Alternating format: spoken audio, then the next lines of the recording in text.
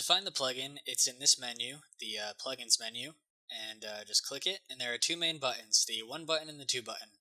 The 1 button is called the map button, and it just maps the scene. You click that, it's going to scan the scene, and it's going to apply sticky colors and sticky IDs to everything. And the 2 button is going to render.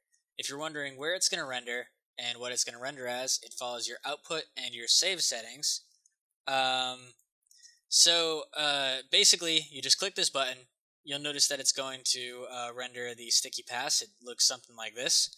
I'm just going to hit escape so I don't render the whole thing right now, but it will continue. And then here's the ID pass. You probably can't see the ID pass, but if I turn on this filter and bring up the exposure, you can see it here. So anyway, I'm going to hit X on that too. If you want to see where these are on disk, you go to View, View Sticky ID Pass Renders folder. One last thing to make note of. If we take a look at our passes here, we'll take a look at the sticky pass.